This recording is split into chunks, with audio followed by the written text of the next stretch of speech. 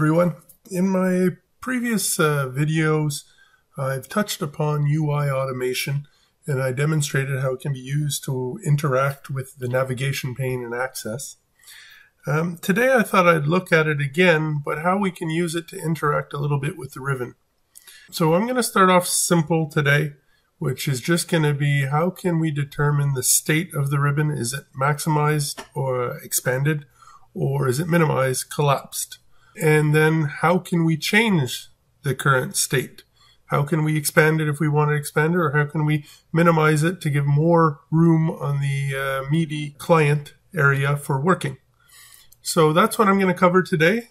And in another video, then we're going to start looking into how can we start actually interacting with it in the sense of clicking specific command buttons, opening the file menu, things like that. So let's dig in. Before delving into the matter itself, I just want to point out one thing.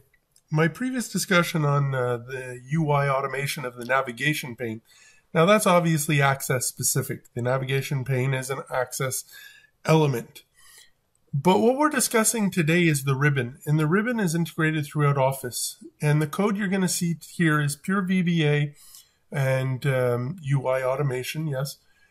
But it's portable, so you can use it in Excel, in Word, whatever you'd like. There's no issue there. There's a single line of code that needs to change. We're going to look at that at the appropriate time. And I'll then show you a demonstration also in Excel and highlight the line that needs to change. But just to show that it is completely portable and works perfectly fine.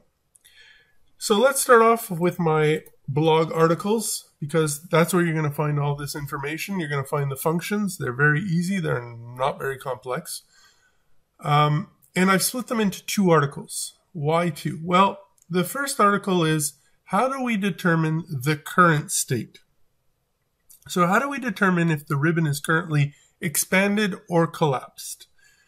And this actually was the toughest part of the entire puzzle to put together. I go back to a question that I got on my YouTube video regarding the nav pane, and I was asked if there was a way to collapse and expand object groupings within the navigation pane. And I managed to solve that quite easily. And if I just come here for a second,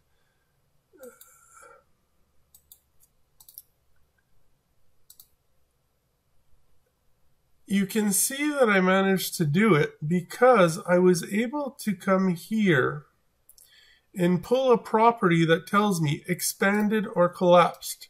And with that property, I was instantaneously able to determine the state of that element. Is it expanded or collapsed? And then act accordingly. So it was very easy. However, the ribbon doesn't expose such a property.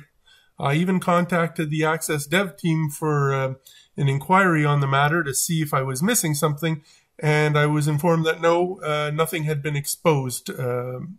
So I went about my way, and I eventually found a solution. It took me several hours of trying all sorts of different things, but quite simply, the ribbon is displayed in two sections, basically two elements.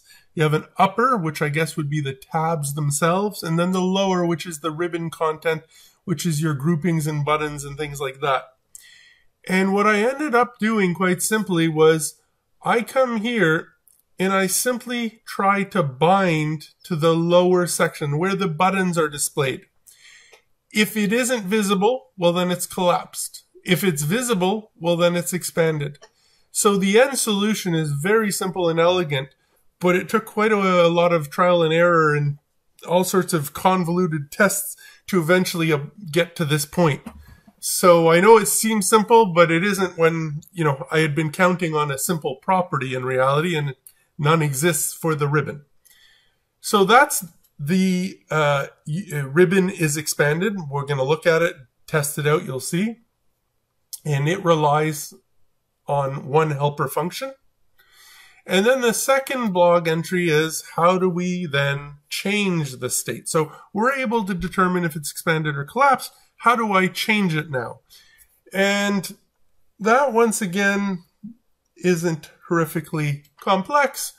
It all comes down to one single command, and it's not even a UI automation command. So we're going to use our previous function that we had, the UI ribbon expanded here, yes, to know the current state, to know if we have to apply the function, but it's just a standard command bar command. So let's dive in. Let's look at it in real life, in real-time usage. So I have two modules, very straightforward. The first module contains my self-healing variable, which you're all familiar with by now, and it has my helper function. And the helper function just basically allows me to locate an element within the UI.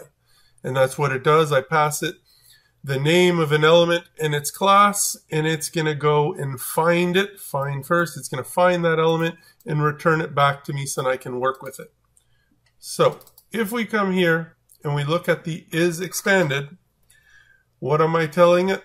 I'm telling it first, go bind to access. Find this instance of access so we can work with it. Then I use that find to go find the lower ribbon of this class, and I try to bind to it. I try to set it. Now, if it doesn't set, it's because the lower region isn't visible. Therefore, it's collapsed. So I'm able to return here is expanded as false. If it does bind to it, so it isn't nothing, in that case, it means it's displaying, therefore it's expanded, so is expanded true. So it's very simple at the end of the day. There you have it. I've left the code here at the top where you'll see I've commented out these lines, but if you don't want to use self-healing variables, you can just uncomment them. But as you're going to see, if I just push this window to the right and push this one to the left, we can now come here and very easily determine, is it expanded? Yes, it is. And if I minimize it for a second, is it expanded? No, it is not. So that is the is expanded, the ribbon is expanded function. Now let's look at the second function, which is the ribbon expand. So we're going to tell it here, it's got an input argument of b expand, it's a Boolean. Do you want it expanded, yes or no? So yes, if you look here, true, it means expand the ribbon. If you put false, then it means collapse the ribbon. So quite simply, we come here. We're going to take a look at the current state. So is it expanded or not? And if in the case of we told it we want it expanded, if it is not expanded, so it's collapsed, then we expand it. Otherwise, we don't have anything to do. And similarly, in the case where we told it to collapse, we check, is it expanded? If it is expanded, then we're going to minimize it. Otherwise, there's nothing to do. It's already collapsed. So once again, very simple, short code. And if we just push this again over here and we run it, you'll see by default, the b expand is true. So we don't even need to put any value here. We can just run it and it will expand. If we put the false, it will collapse. And you could also put here, if you wanted the true, it will do the exact same thing. It will expand it. So that is the extent of using the function in Access. You can, use these commands on buttons, on forms if you want. You can make it part of your code that executes when you're doing different things to give more room to the media clients and the users have more usable area for working. The choice is yours. It's very flexible and completely accessible in, like I said, forms, etc., or through VBA. Now let's turn our attention for a second to Excel. So I created a very simple workbook. Let's go into the VBA just so you can quickly see it. And as you're going to see here, exactly the same thing, not a single change here. So I have my self-healing and I have my helper function. And then if you come in here in the ribbon tabs, you've got the two functions. Now I said there was one line that changed, depending if you're in Access, Word, Excel, whatever the case may be. And that line is in the isExpanded function.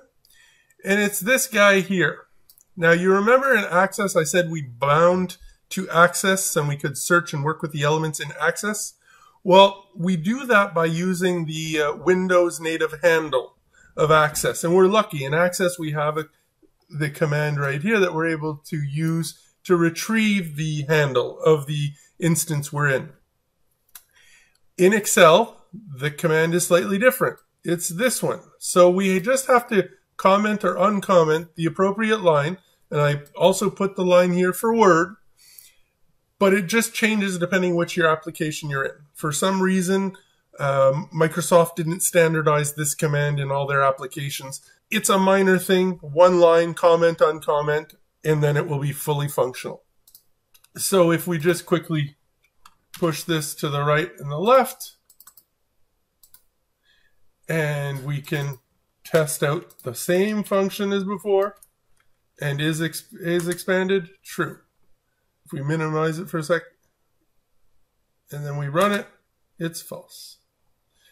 Similarly, we can take the expand, and we can run that we don't need to put the input argument if we don't want to, it expands. If we do the false to minimize it, it minimizes. If we do the true, it expands. And lastly, just to demonstrate, like I said, you can then use this in buttons or whatever you like. And that's what I've done here. I probably should have shown you, but I just created a simple macro that calls the UA expand false or expand. That's all it is behind those two buttons, a single line. And now you can play with your ribbon to your heart's content. And that's as complicated as it gets. So I hope this helps understand a little bit more of UI automation. I'm going to make another video where we're going to push things a little further and being able to invoke specific commands on the ribbon. I think that's where a lot of people want to end up. I have a couple examples I know I've already done in Access, how you can compact and repair, whether it be on the ribbon itself in database tools or through the file in the backstage. That I've already worked out completely. I want to do a couple other examples. I'm hoping to make the function more flexible, but that'll come at a later date. I hope you found the video informative. I hope you've learned something new. If you wouldn't mind leaving me some comments below, have you ever used UI automation before? What have you used it for? And if not, were you even aware of the UI automation library, or is this something new? I'd love to get a little bit of an idea of where we situate ourselves on this, and if you're finding this useful, informative. As always, I appreciate it if you're able to like and subscribe, or if you're able to promote any of these videos or channels, be greatly appreciated as always. And thank you very much for taking time out of your busy day to watch the video. Thank you, and we'll see you in the next video.